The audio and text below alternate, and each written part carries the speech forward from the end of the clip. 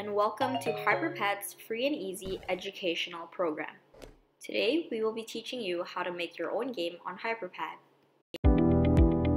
This is part 1 of our basic tutorial series. In this video, we will be showing you how you can add a character, instill behaviors, such as making the character bob, jump, and much more. At the top right corner of your screen, you can start a new project. Title it, and then select the orientation and device support of your choice. You can then edit the gravity or leave it as it is. For more information, please refer to our manual available on our website.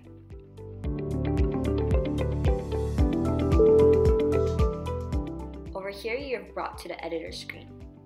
Once there, you can import assets from hyperPad's shop. Everything here is for free and for your use. The first one you'd want to download is the digital sound effects package.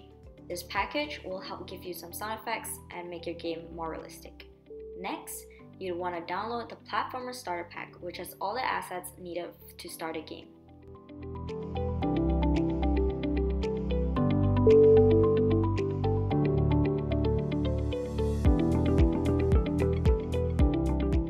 You will now be inputting the background for the game. Go to Scene Settings and select Background.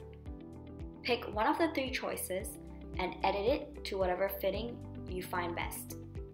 There are 5 options for you to choose from.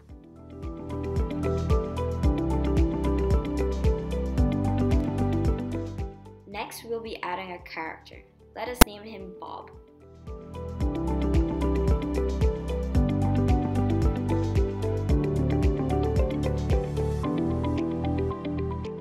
Then, add in more assets to help develop your game. Drag and drop Bob onto the screen to continue editing him. From there, you can enlarge or reduce his size. You can also turn him 360 degrees. Next, you want to add in more behaviors to Bob. But first, you want to add more assets into the game. Drag and drop the selected assets that you want. Resize them to fit.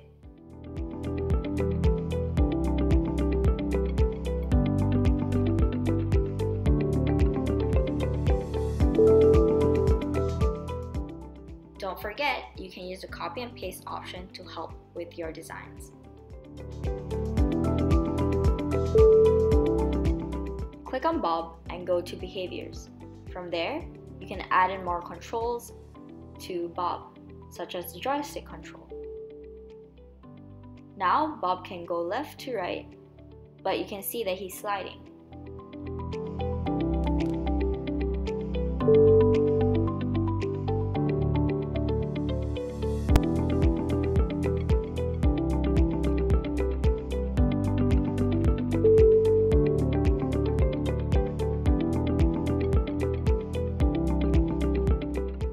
Add in play animation and link the 2 behaviors of joystick left and joystick right to the play animation.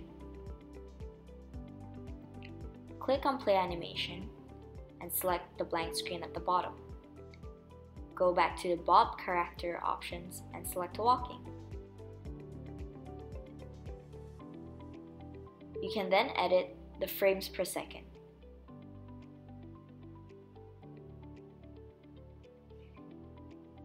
Now, when Bob walks, you can see his little legs move.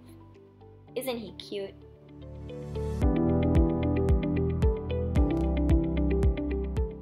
Next, we want to be able to make Bob jump. Go back to Bob's behaviors, and you can see there's an option on the left side that says Jump with Button. Add it in, and there you have it. Bob can jump. Next, we're going to show you how Bob can destroy coins. Get the coins from the asset pack and then add it onto the scene. Select the first coin and go to its behaviors. From there, go to Object and drag and drop the collided behavior. Select Bob for the collision of Object 2.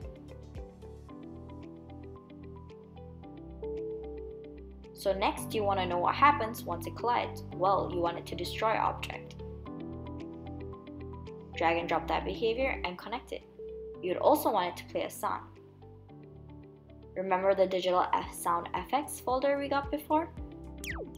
Well, now it comes into use. Select any sound of your choice and add it.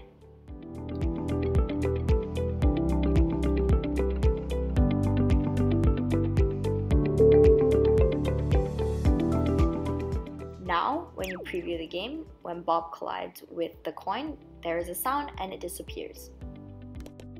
Congratulations, you're done with part 1 of the basic tutorial.